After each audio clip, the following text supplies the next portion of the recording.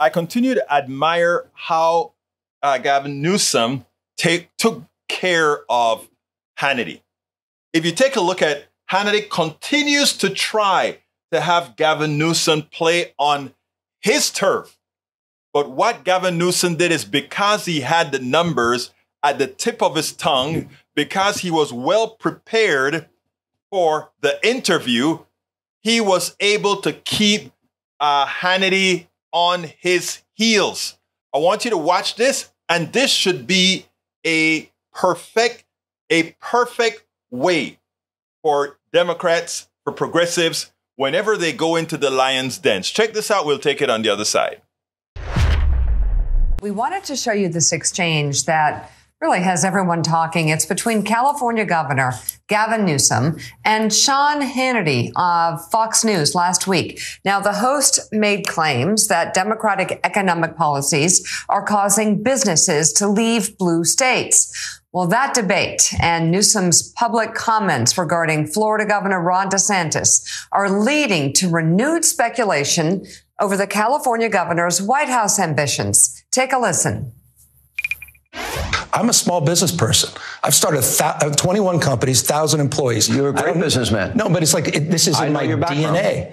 I'm passionate about that. So California never held me back. It gave me every opportunity in the world. Right. All these folks, Elon Musk, Tesla exists because of California's regulatory framework. Why are they moving their headquarters out of here? You know why? They moved their R&D headquarters back. To save money. They moved their R&D world headquarters back just 3 weeks ago. Why did they do that? The list is Was it to save money? You can pick out one there's no state doing more in R&D than California. That's the answer. These companies are leaving for one reason. These companies are starting for another reason. They're moving to increase their profits and save money because you tax too much. Because we created the conditions where they flourished. And then they get to a point of maturity, and they get a point of becoming multinational companies. And they leave. Why? And they move their headquarters. Because some find greener pastures or are looking for defensive postures as it relates to economic risk. But there's thousands. We have 47% increase in business startups this year compared to last year. Would you not acknowledge one of the seeds that are planted every single year?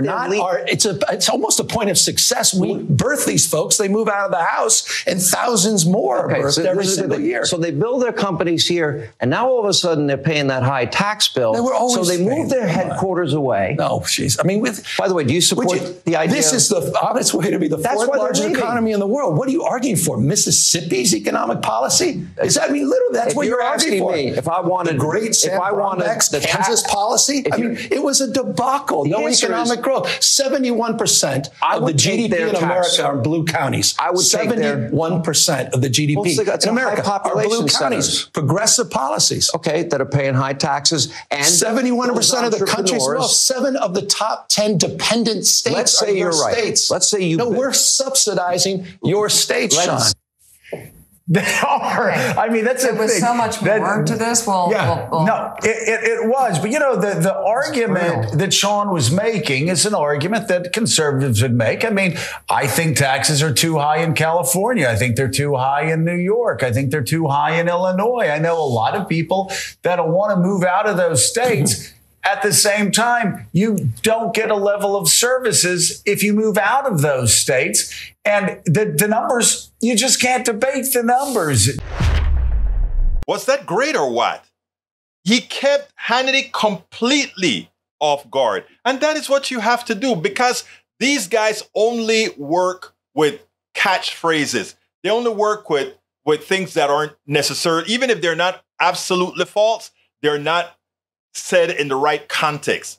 The way Gavin Newsom handled Hannity is the way every single right-winger should be handled, because we have to remember, in general, they are wrong. In general, they are lying. In generally, they do not have the facts, logic, or anything else on their side.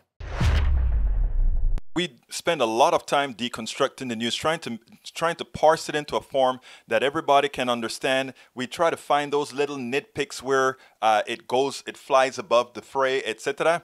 If you really like these videos that we do, I want to ask a big favor. Please go ahead, number 1, subscribe to our channel, and number 2, please join if you can. Thank you so kindly for watching. Keep watching. Please remember to share. We must populate the entire internet with our progressive message, a message that we know is what most Americans say that they want. So help us, please join.